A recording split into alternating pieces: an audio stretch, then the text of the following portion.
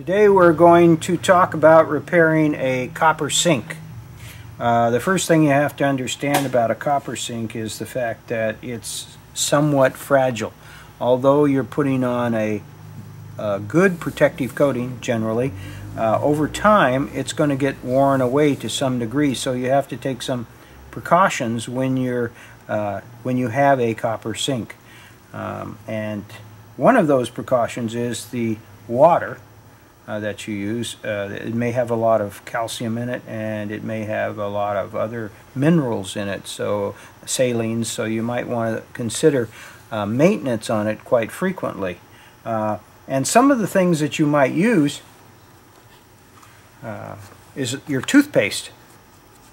Your toothpaste has a bit of phosphoric sometimes, so you have to, and hydrogen peroxide. It always has, generally, if it's going to have any whitener in it, it's got to have hydrogen peroxide in it.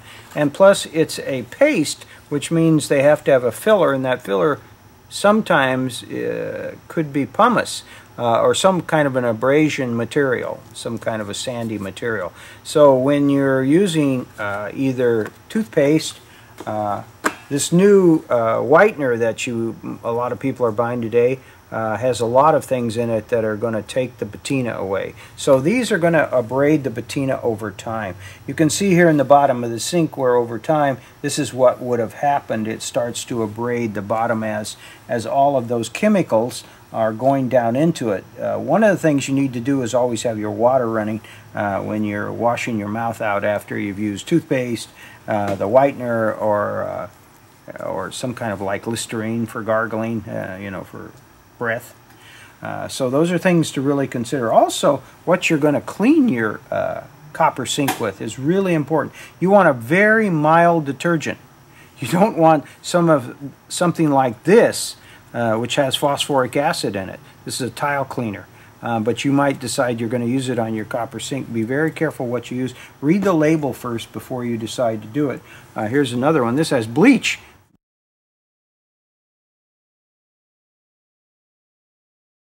Now we're going to get ready to actually bring this surface back to the patina that's on here. By the way, this patina is a ferric nitrate patina, and it was put on hot. So they heated up the peened copper, and then they sprayed on their ferric nitrate, maybe ferric nitrate, ferric chloride, which we sell on here, but you cannot heat up your sink because it's already installed. So now you're going to have to go back and do kind of a faux finish. You're going to put something on there. It's going to sort of duplicate the color that's already there, and then after that we'll seal it. Okay, so all your sinks come sealed, but some of the sealers are better than others.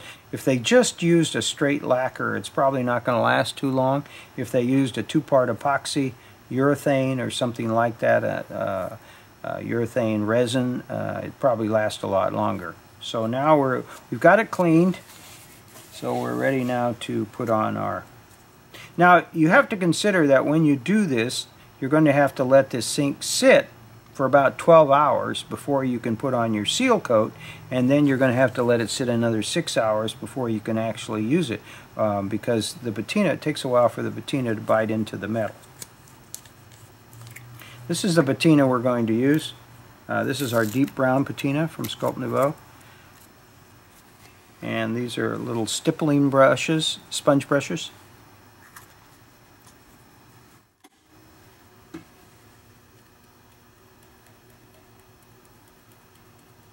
Now the patina is only going to take where it's exposed copper. Where the patina is still there, it's not going to do too much to that because it probably has a protective coating over it, hopefully. You can see this one is already starting to work. You might have to stipple it 2 or 3 times. So I might come back in an hour and redo this again. Now remember, it's only going to take where you've got clean exposed copper. Where you've got the patina and you've got the protective coating over it, it's not going to take. And so eventually what we'll do is we'll make it all look the same.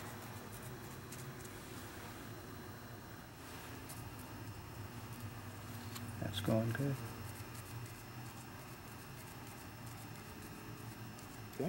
Okay, this is about 10-12 minutes, and you can see that the patina is starting to take, and you're starting to get some of the browns and blacks as you have all over the piece here. The base is coming nicely too, so it's looking very good. Once you've got the color you like, or even close to it, because you can kind of come back in now with a sponge, which you're going to need to do anyway to neutralize. You've got to neutralize this patina now. So once it's done, we're going to have to come back in here and neutralize with a sponge with water before we decide on putting our top coat on. And that's probably about the only thing I can think of that would happen. Would be that if you did not neutralize this patina and you put on a top coat, you could maybe get a whitey film because you didn't, number one. Another thing that's helpful too would be to take a hairdryer. You can do that even though it's a sink, you know, installed. You can take a hairdryer and warm this up just a little bit. That also will accelerate the patina. You could actually take a hairdryer and accelerate this patina a little bit just by putting a little bit of warm water on, warm air onto it. Also, warm air or water, either one, would open up the pores of the metal, and it tends to cause it to bite better because as it opens up, this patina kind of locks in a little more, and when it cools down, it kind of closes down on the patina. Okay, once you've got the patina that you like, color-wise, and you can look at it and see if you like it, or you're even close, then you're going to want to neutralize it. So first you'd probably want to neutralize it with water, and so you would just pat it over. By the way,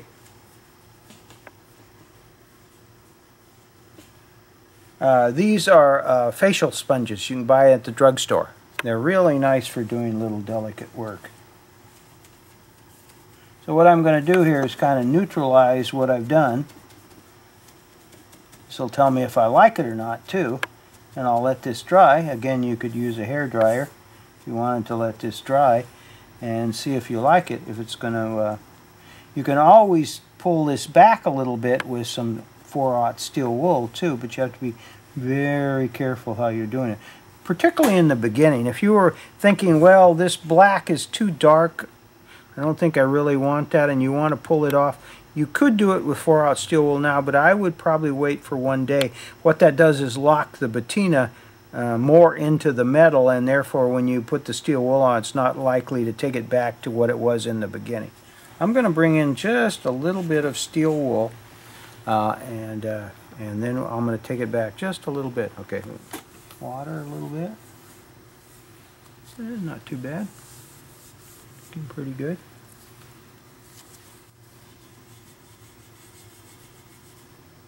I'm pulling it off just a little bit. Okay, now we're going to let this dry, and I'm going to put on a solvent thinner. That's to clean it off, make sure there's no water on there, and then we'll do our final step.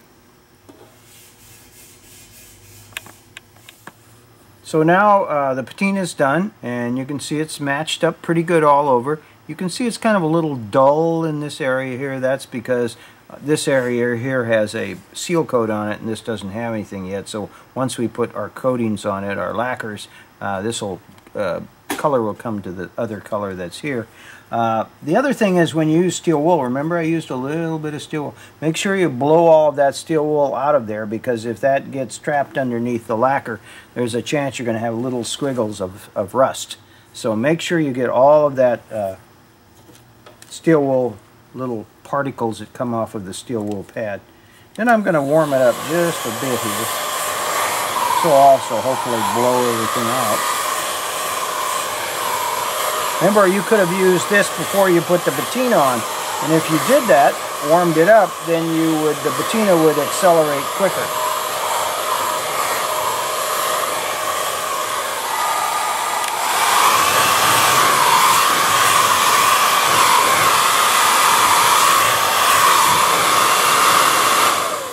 This is the lacquer that we're going to use. This happens to be what we call our patina stain, so it's our clear guard lacquer with our solvent dye in it, and it's really nice.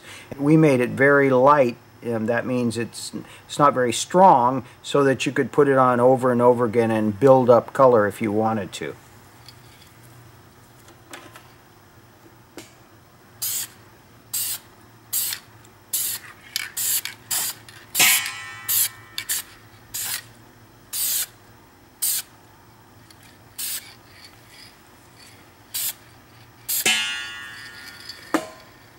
We'll let this dry.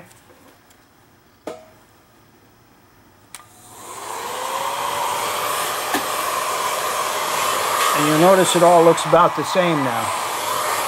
Can't tell what we did.